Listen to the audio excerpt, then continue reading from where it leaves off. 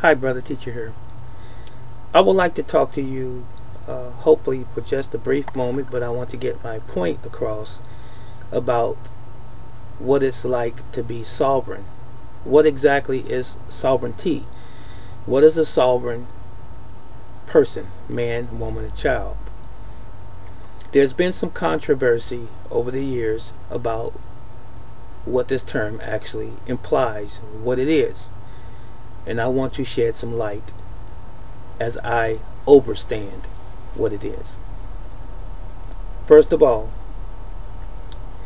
I've been aware over the past several years that there has been a group or a movement called the Sovereign Citizens or Sovereign Citizens Movement. Now, this has misrepresented the notion of being a sovereign man, woman, or child, in that many of these instances where these people have touted being a sovereign citizen, they have in fact broken the law. They've caused confusion. They have threatened law enforcement and other individuals, all for the sake of saying that they are sovereign citizens. This is not who I am. This is not what a true sovereign is. You do not harm your fellow man. You do not issue threats. You do not commit violence, unnecessary violence. You are an individual of peace, of reason. Now, of course, I'm not espousing you allow anyone, any interlopers or anyone to cause you harm, because you would have to protect yourself if someone did that. That's just normal procedure for any living human being, to not allow someone to harm them or their families, and maybe even their neighbors. But just for the sake of saying that you're a sovereign citizen, you're going to break laws, that's not proper. That's inappropriate. So let me tell you what a sovereign actually is. A sovereign is what we all are when we are born into this world. What it implies is that we are living, breathing, sentient beings, human beings, man, woman, child, male, female, in that we are endowed with rights at birth from our Creator. Natural rights, inalienable rights, rights that cannot be taken away by any other human being, organization, company, corporation, what have you. Deity, it doesn't matter.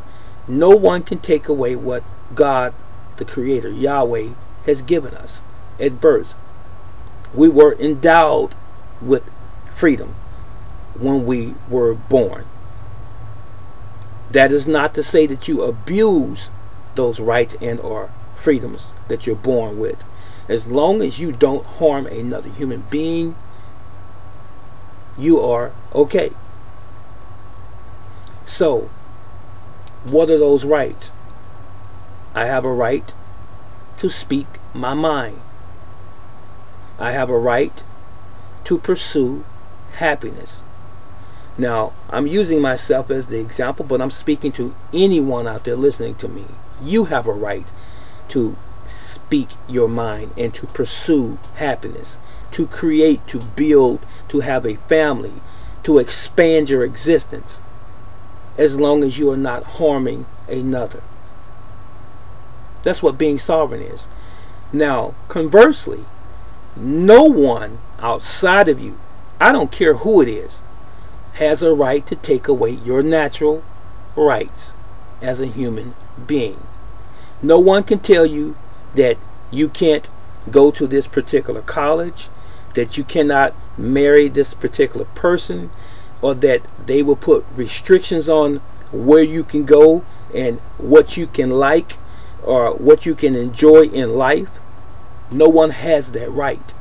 They never had that right. They only have a semblance of having that right and or position if we give it to them. It is such thing, and many of us have seen it in the court system, the so-called judicial system, where people give up their rights.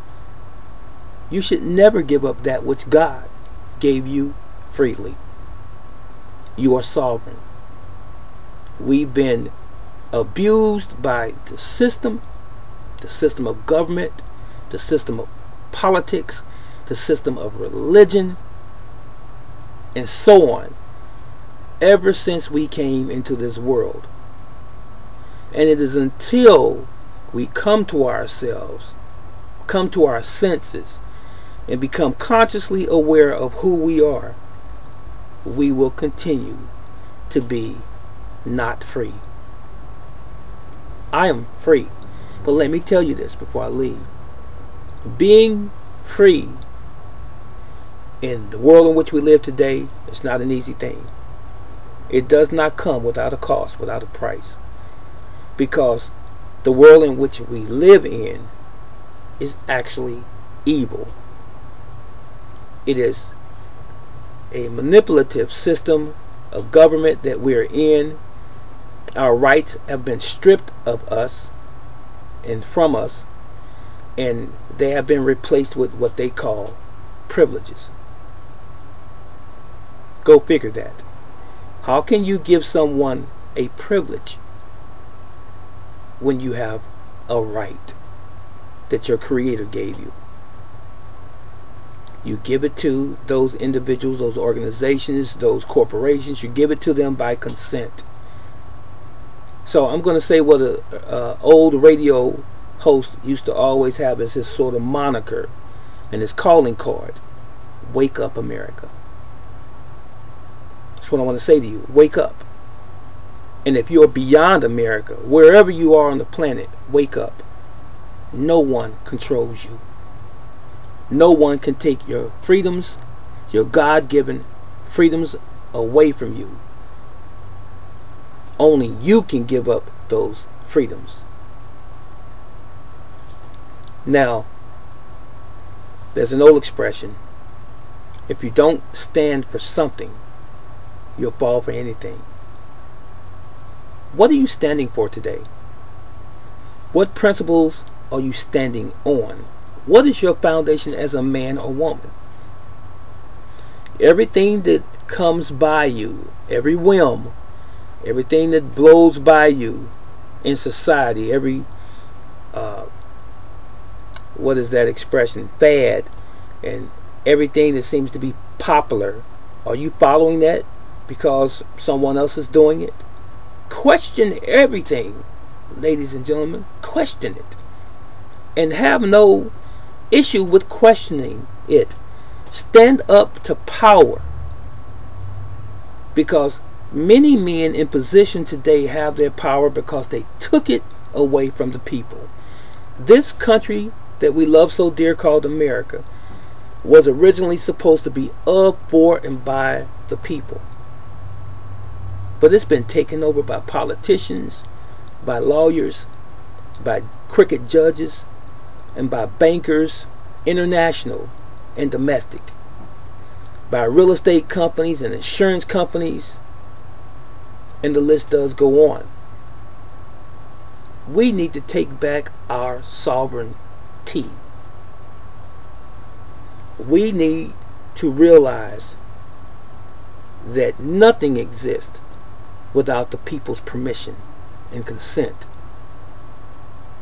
Stop letting these evil people, these organizations, these corporations take over our lives, overtaxing us as people, taking our children away from us, over medicating us when we don't need it, because the pharmaceutical companies are making billions and even trillions of dollars off of pharmaceutical drugs.